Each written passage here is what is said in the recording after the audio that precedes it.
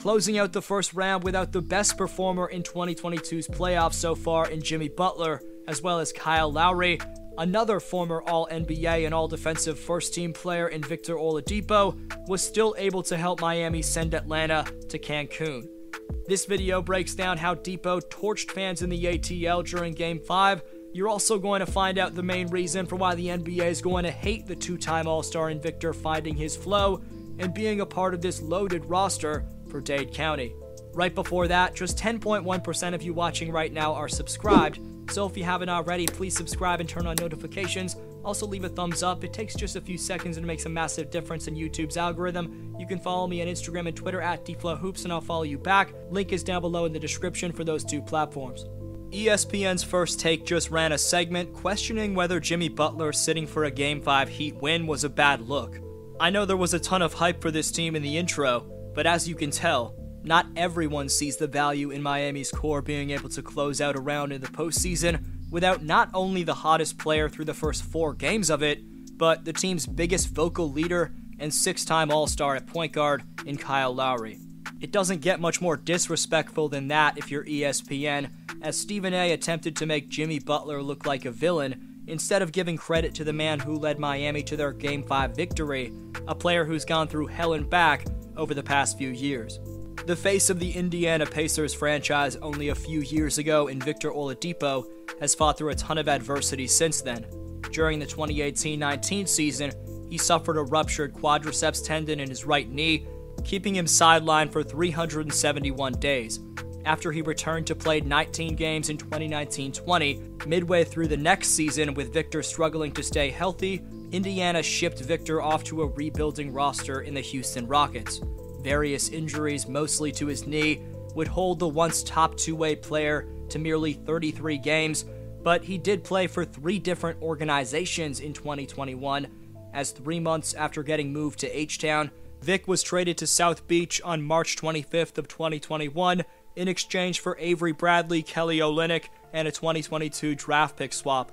Unfortunately, on May 13th, Oladipo was forced to have season-ending surgery to repair that same right quadriceps tendon. Despite the fact that he'd be sidelined for the entire regular season, Miami still would extend Oladipo to a 1-year veterans minimum.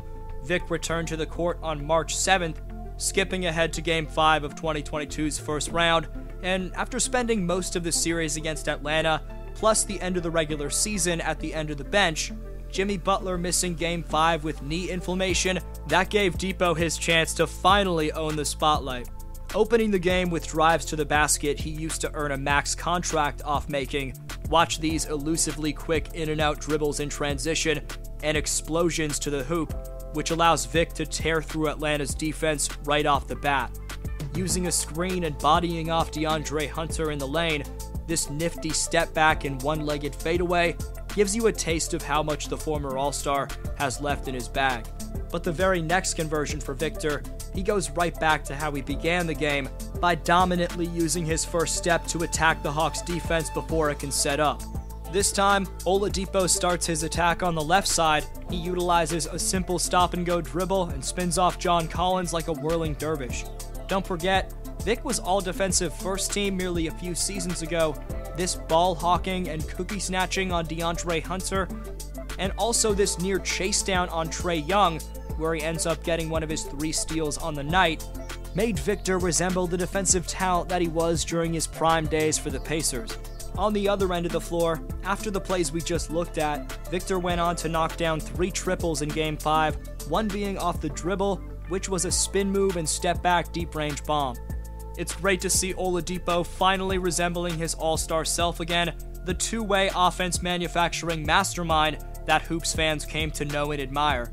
It was Victor's first 20-plus point playoff game since the 2020 bubble, and speaking on his standout performance on the biggest stage, Depot said post-game, quote, "A year ago today, I was expecting and waiting for my next surgery. I remember a year ago around this time, I was sitting in a dark room by myself just broken, not because I quit, but because I was at the lowest point I could be at." Meanwhile, Jimmy Butler spoke on the report about his quote-unquote beef with Oladipo, saying, "I'm used to it, I'm always the bad guy. That's okay, bad guys are welcome here in the Miami Heat organization. I love my guys," end quote. More on Victor coming up, but speaking of Jimmy Buckets, former sharpshooter turned GOAT analyst JJ Redick had this to say regarding Jimmy's 2022 playoff dominance. Quote, "He's been far and away the best player in the playoffs.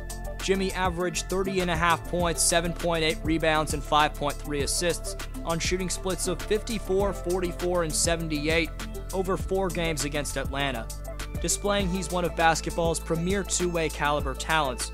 Butler's physicality wore out a Hawks team that looked absolutely stunned. He stole passes off the inbounds, and on the other end, converted against bigger bodies for and ones.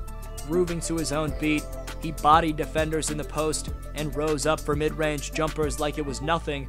The man has pristine footwork around the restricted area with an ability to stay balanced after pivoting and then nail jumpers over the outstretched arms of opposing big men. Even if you crowd him at the basket, Butler's a very talented and more than willing facilitator. Considering the Heat have an overwhelming amount of marksmen from beyond the arc, Butler's playmaking for himself and his teammates forces defensive game plans to pick their poison. The Miami Heat have been a first-class organization ever since one of basketball's all-time smartest minds in the great Pat Riley took over as both the team president and head coach back in 1995. Riley was coming off 4 championships as the coach of the LA Lakers in the previous decade, and while he failed to win a title during the Tim Hardaway era, drafting D. Wade and trading for Shaq helped Pat coach the Heat to the organization's first chip in 2006, and in 2008, Riley would take over as the full-time president. 2 more championship banners have flown since then. Of course, the Heat's dominant LeBron, Wade, and Bosh Big Three gave the 305 4 straight finals appearances, including back-to-back rings in 2012 and 2013. Between his time as a player, coach, and executive, Pat Riley's won 8 NBA championship rings. But for allowing Riley to step into the executive's box after being worn out from several decades of coaching, that's where we have to give credit to the current man in charge for Miami in Erik Spoelstra. Since becoming the Heat head coach in 2008, Spoelstra's won 20 playoff series. Putting that into perspective, that's 20 series wins in 14 years. Also, since 2006, the Heat have the most playoff wins in the NBA with 104. Meanwhile, the New York Knicks have the 27th most with 8. In terms of 2021-22, after the altercation with Jimmy Butler, things could have easily spiraled out of control, but instead, this group has learned from that moment, and it's made them closer. Putting Trae Young in solitary confinement, you can give Spoelstra a lot of credit for his defensive game plan to lock down the Hawks franchise player. In Game 1 against the Heat, Trae Young had 8 points on 1 for 12 shooting from the field. In Game 2, while he had 25 points, he shot just 2 of 10 from 3. In Game 3, he had 24 points on 6 for 14 shooting. In Game 4, he had 9 points on 3 for 11 field goals made. In Game 5, he had 11 points on just 2 for 12 field goals made. That's called getting clamped. Miami didn't commit a single turnover in the first half of Game 5, which is the first time that's ever happened in Miami Heat history. It wasn't all bad from ESPN. As Kendrick Perkins said on PTI today, the Miami Heat give me 2004 Detroit Piston vibes. Those goons from Dade County, all they do is put their ski masks on and wait for you in a dark alley. Another all-time great quote from Kendrick Perkins. But to answer the question from the intro, the main reason for why the NBA will hate Depot being on the Heat is because it provides Miami with an overwhelming amount of shot creation off the dribble. Of course, for this Heat team at full strength, they've already got Butler, Lowry, Hero, Adebayo, and Strus to create a majority of the offense, but having yet another top-notch scorer who can get his own can never hurt. But what makes this Heat team most dominant in your opinion? Best answer down below in the comments gets next video shoutout. Top 5 commenters by June 21st receive free NBA merchandise of their choosing this spring.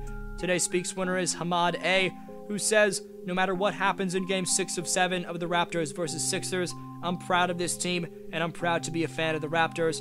What makes me excited is that this is the worst version of our team going forward. The Raptors can only get better. Appreciate every answer. I hope you have a great one. D-Flow signing off.